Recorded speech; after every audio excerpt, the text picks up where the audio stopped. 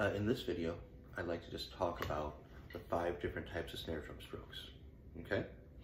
The first one I want to start with is it's a full stroke. Now when we're doing a full stroke, we're going to start up and we end up, okay? We can do this at different stick heights, but the motion itself is going to be like this.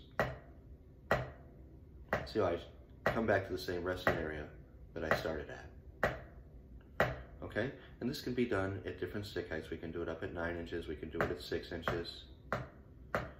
We go down to 3, 4, or 5 inches, okay? Really, the whole idea is we start up, and when we finish the stroke, we're gonna stop there, okay? All right, so the next one I wanna talk about is our downstroke. With our downstroke, we can start up, like we did with our full stroke, but we're gonna just not let the stick bounce back up. Now, if you notice when I did that, the stick does bounce up a little bit. I'm not trying to stop that, but because we want to make sure we keep our hand relaxed. Really, if I was going to stop that motion, I'd have to squeeze like that, and that's creating tension in our hands. And we really don't want any of that tension. So when I do that hit, I let it, the stick will bounce back up again, but since my hand's not moving back up with it, it's going to stop there at our resting area, okay? All right, so the next type of stroke is called an upstroke.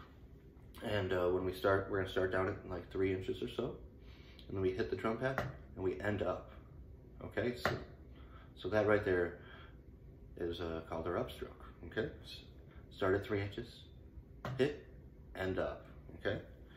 All right, so now we got 2 more different types of strokes I'd like to talk about. The next one is called a tap, okay? We're just at 3 inches, we just go down and tap, okay? You could say that that's the same thing as a full stroke at 3 inches, and that's true, but with a lot of the rudimental snare drum playing that we do, or that a lot of people play and do, stick heights are going to be important for things like that. We're trying to keep all those inner beats down, okay? And so the last stroke I want to talk about today is just a buzz stroke. And so that's just taking the stick. This is the only time that I take my back fingers off the stick. I'm just pinching the stick gently between my pointer finger and my thumb, and I just softly push it in there. If we don't want to push it too hard, because we'll just get that. We don't want to go too loose, because then we get that. So we got to find that middle ground where we get just a nice buzz. Okay, so those are your 5 strokes. Once again, we got our full stroke where we just start up and end up. We have our downstroke where we start up and we end down. We have our upstroke where we start down and end up.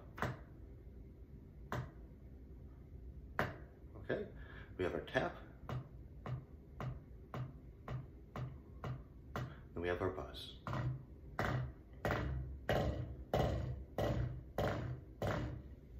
Thanks for watching.